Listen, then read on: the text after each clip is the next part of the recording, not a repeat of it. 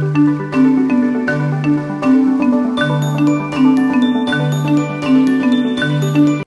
you just need a game using some dice and a whiteboard. Well, I got the thing just for you. Today on Mr. Lemonago's Whiteboard Tips and Tricks for your ESL class, we're playing Stop and Go.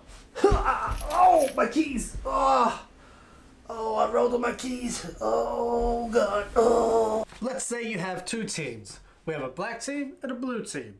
As you see, there are 26 marks here and 26 marks here.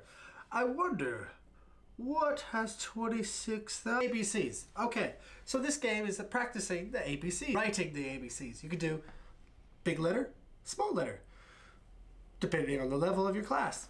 3 dice for 3 players or 3 dice for 3 teams. As you can see, these dice are one-sided with a red mark. All the other sides are green. Green for go, red for stop. Okay, man, are you ready? I was born ready. All right, ready? Roll!